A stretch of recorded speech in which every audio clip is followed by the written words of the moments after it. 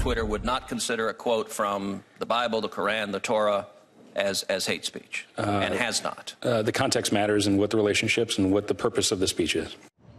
All right, social media giants Facebook and Twitter facing a grilling on Capitol Hill over allegations that they censor conservative users. So let's bring in Republican Senator from Texas, Ted Cruz. He led the charge today, chairman of the big tech censorship investigation hearing. Great to have you with us. Shannon, always fun to be with you. Okay, so listen, I want to talk about one of your Democratic counterparts, Senator Mazie Hirono, who says there's much ado about nothing. Essentially, she says we cannot simply allow the Republican Party to harass tech companies into weakening content moderation policies that already fail to remove hateful, dangerous, and misleading content. If conservatives have had their content removed, maybe they should look at the content they're posting.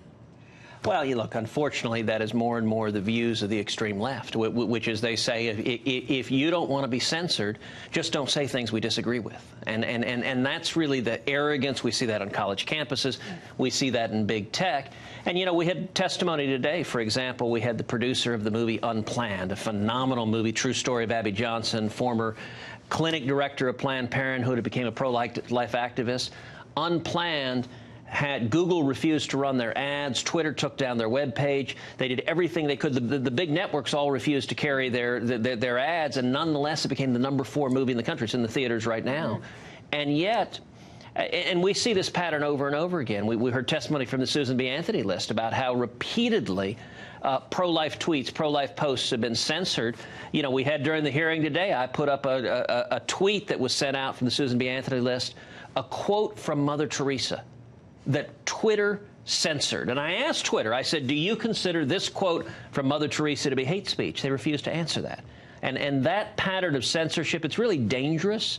And none of us should be happy to have a handful of left-wing Silicon Valley billionaires censoring what is said and silencing conservatives, silencing Christians, silencing people of faith. That's not right, and we've got to act to stop it. Okay, quickly, because I want to get to some other topics. These are private companies.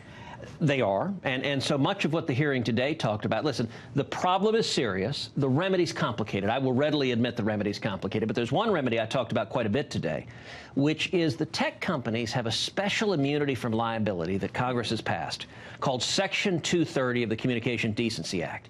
It means you can't sue Twitter and Google and Facebook if they commit libel, if they commit slander. Look, if you libel someone on air, Fox News can be sued, but Twitter and Google, they can't be sued. And the whole reason Congress gave them that immunity from liability is it was based on the idea that they would be neutral public forums. In other words, they wouldn't be speaking, it would be other people speaking.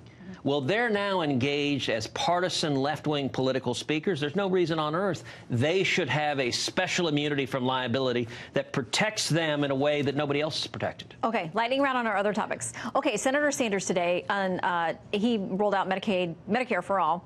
He's got several Democratic co-sponsors. Most of them are running for president in 2020. Today, Senator Gillibrand says it's vital to humanity. It must be a right, not a privilege, health care coverage for everyone. Well, look, the Democratic Party as a whole is galloping to the left. You know, it used to be just a few years ago Bernie Sanders, one that was on the extreme fringe. Now the entire Democratic field is agreeing with Bernie Sanders, an avowed socialist. Socialist medicine doesn't work. Medicare for all, you know, you actually slipped up and called it Medicaid for all. Yeah. That's right. That's in fact what it would be. And one of the consequences of it, look, millions of Americans, millions of seniors have paid into Medicare for decades. What Medicare for All is talking about doing is taking millions of people that haven't paid into the system, including illegal aliens, putting them on Medicare, which would bankrupt Medicare and hurt all of the millions of Americans who rely on it. It's wrong and it's dangerous, but it's where the Democratic Party is. All right. I want to quickly get you to comment on Yale Law School. Yeah. The fact that they will not pay students or help them with loan forgiveness programs and other things if the students choose to go work for faith-based organizations that they say are discriminatory because these groups may be against things like same-sex marriage. A student there writes this. He says, Cruz flagrantly misrepresented Yale's policy and belied his own poor record on free speech and religious freedom.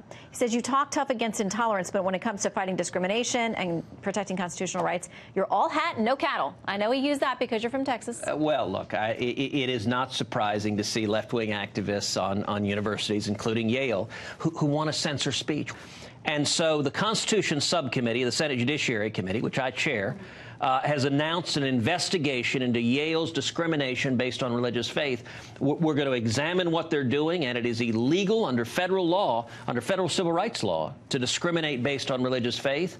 And if Yale gets away with this is the canary in the coal mine. Every other law school will follow. All the other schools will follow. And by the way, you know what the group Outlaws asked for initially? They asked Yale, don't admit conservative students. If you believe marriage is the union of one man and one woman, if you believe a man is a man and a woman is a woman, don't admit those students to Yale. That is extreme bigotry, and we can't let that stand. All right, we got to go. But I got to put this up, and if you want to make any comment, this is your selfie tweet at the end of the NCAA championship, and a lot of folks thought you might have jinxed them. Anything you want to say in your defense as we go? I want to say that the Texas Tech Red Raiders did a phenomenal job. They made it to the national championship. They made it to overtime. Tragically, they fell just short. But your selfie's not to blame.